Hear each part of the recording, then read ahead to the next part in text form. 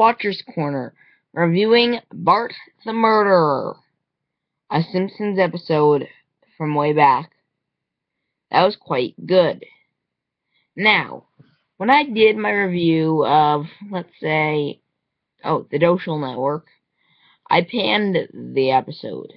This one was actually quite good. How did it accomplish to be good? Well, let's see what it had. So basically the episode, Bart joins Fat Tony's gang.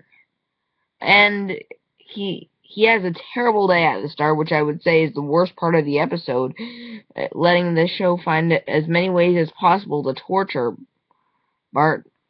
So from there we move onward.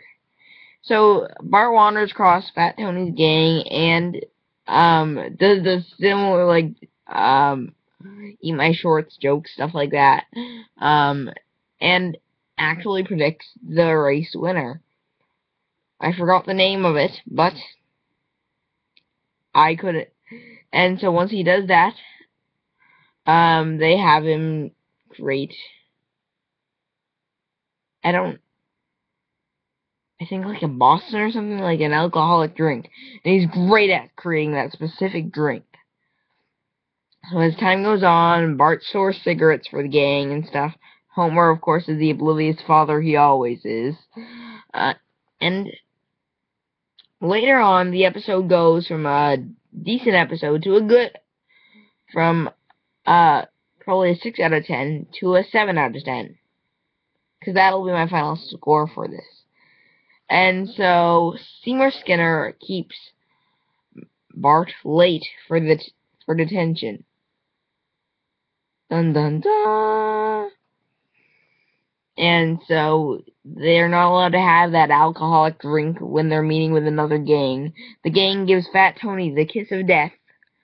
And so the Fat Tony asks Bart, "Well, Bart, what kept you so late to this meeting?"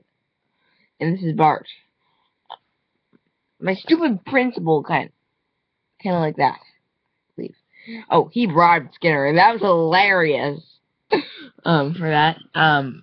But so from there we move onward into the story. Fat Tony goes, and Principal Skinner ends up missing. And they look for him. They eventually, though, bring Fat Tony's gang in.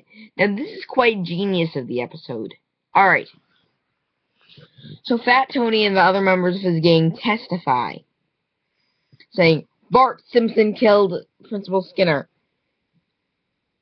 He did it. No one else did. He did it. A child killed it." Of course, since the judge and everyone else in this world is an idiot, they believe it. For a little bit. Until Skinner, one of the few smart characters, comes in and says, "No, this is the real story."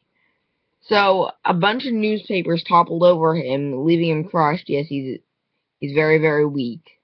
I can tell from this. And so he survives on preserves and just dribbles a basketball. So, Skinner is found missing. Episode's over. And Bart leaves Fat Tony's gang. I'd give this episode a 7 out of 10. Thank you for watching the vlog of Bart the Murderer.